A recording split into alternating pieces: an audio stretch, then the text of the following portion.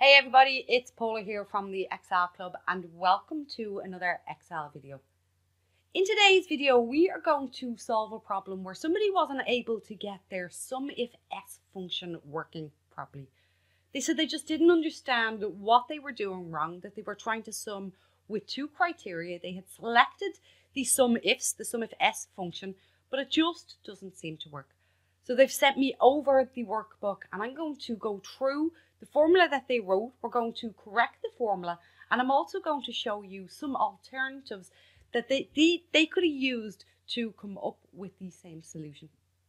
But before we get stuck into this video, I do hope that you will subscribe to my channel, hit that notifications button so you don't miss any more of my videos.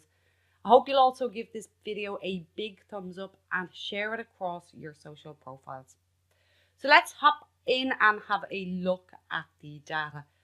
So this is the sheet that he was stuck on, and he has the employee name. He wants to be able to put employee name down here and the date across here. And from there, he wants to jump into his timesheet.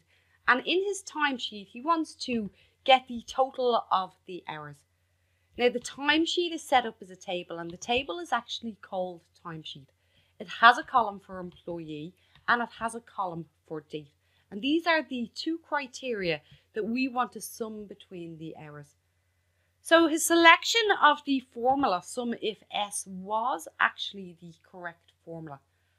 But what has he actually done wrong? Well, I'm going to press F2 to go in and edit this formula. Now I see when we go in and we edit this formula that we have some cell references and we have some table references. I can see with this cell reference we have a $sign. It's been absoluted across the columns. So that means when you pull it across the columns, the value is not going to move. However, if we take a look at this cell, which is one cell above, this cell is relative. It has no absolute. It hasn't been locked in. So when you drag the formula, the value is also going to remain relative, so it'll always be one spot ahead.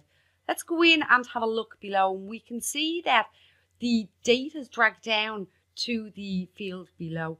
So there's definitely a problem with this. We need to lock in this cell reference, and we need to lock it in so that when we pull the formula down, it will remain in place, but when we pull the formula across, it is going to continue to move.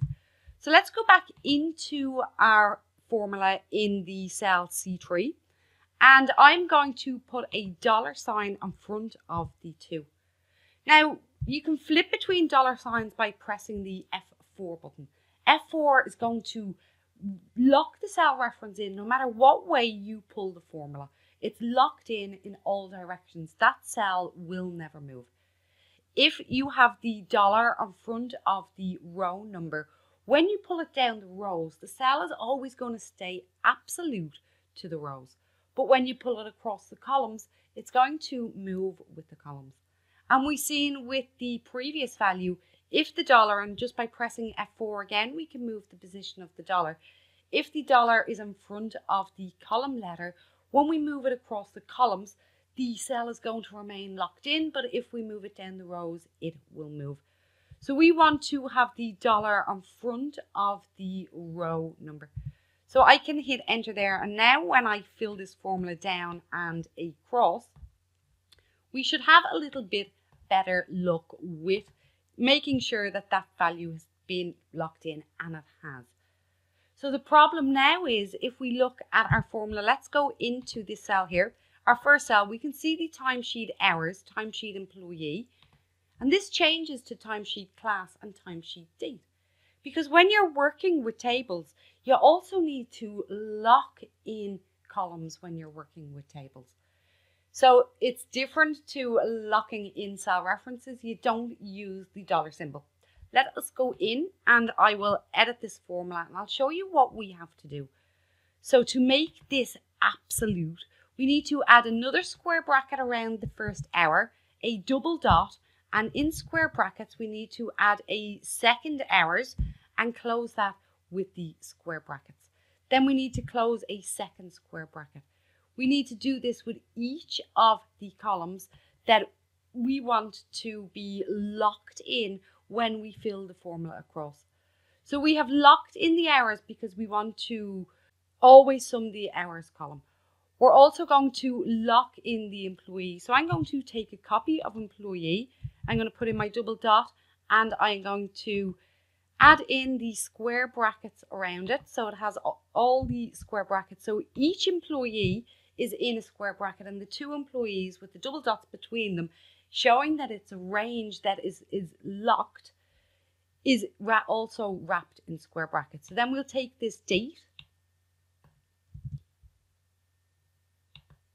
I'm going to add this in as well, also in our square brackets, and we'll add additional square brackets to this. And now when we fill our formula down and across, let's just fill it across one. We're getting a number in here. We see that hours has stayed, employees has stayed, and the date column has also remained in place. So now we have our correct formula. We can go ahead and we can fill and we can copy our formula across, and we should be able to get all the values that we need. Now, what was said to me was that this was going to be a manual process that was going to be used as a check and a control. But a manual process for a check and a control can be subject to human error. There can be omissions, there can be mistakes. For example, if there is additional employees, their figures won't be in here and so the totals won't match up. So how also the dates, he's manually entering in the dates by having a start date and then adding 1. So what alternatives could he use? Well, I suggested that he inserted a pivot table. So I'm just going to go insert and insert a pivot table from a table or a range, and I'm going to go to a existing worksheet and I'm just going to plop our pivot table in here. So now with our pivot table in here, if we put in our name, our employee name, if we then put in our date, and if we put in our date going across the columns, I'm going to remove the months, and then we can put in the hours. And quite quickly we have created the same data that we have up here. However, the difference between this is it's not a manual process. When the detail of the actual table updates, all we need is a simple refresh on this, and this will also update. So you can see there's only 3 employees here, there's 4 employees, so it's very easy to make clerical error doing it the original way. Now, another way that can be done is to use some dynamic arrays. Now, using dynamic arrays, you're still going to need to use the SUMIFS function. So let us go ahead and let us do this by dynamic array. So first of all, I'm going to say unique, and the unique I'm going to go to is on our timesheet, and I'm going to take the unique of our employee name. I'm then going to take the unique, I'm going to take the transpose, the unique, and I'm going to take our dates.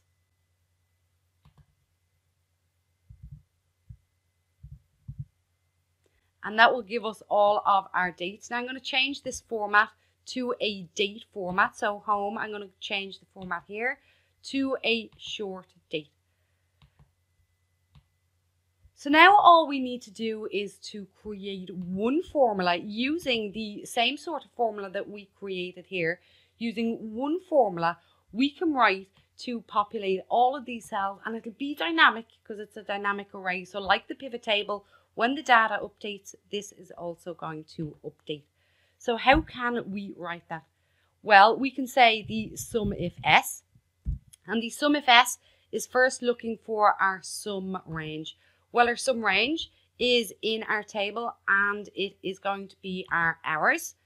And I want to lock that in. So I'm going to add in our double dots and I'm going to add in another hours. Now I'm going to take my criteria range 1, which is going to be my employee. I'm going to just copy this. Going to add in a second square bracket, my double dots, paste it in, close these square brackets on this one, and our employee is going to be equal to, and we are going to, instead of just taking this value, we're going to put in the hash symbol afterwards, and this will take the array that's built from the dynamic array, so it'll keep it updated.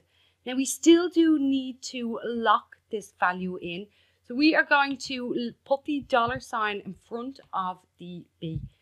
Now we need to go to our criteria range 2, and our criteria range 2 is going to be our date column.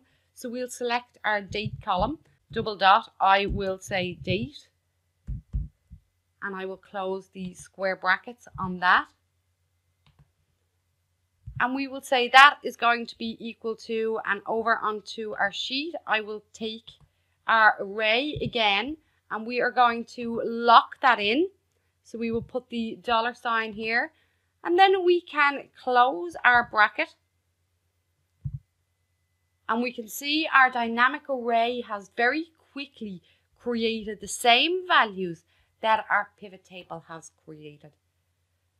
Now, the person that actually sent me this problem was my brother, so I was able to just send him back these 3 different solutions and explain to him where he went wrong and let him pick. I knew he was using Excel 365.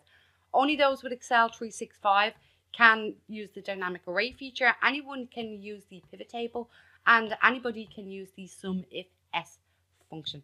Now, some of you may be familiar with this workbook because he sent it to me before with a problem where he wanted to pull in these errors here, but he wanted to have multiple lookups. So he wanted to be able to look up this column, this column, this column, and this column to return the corresponding values.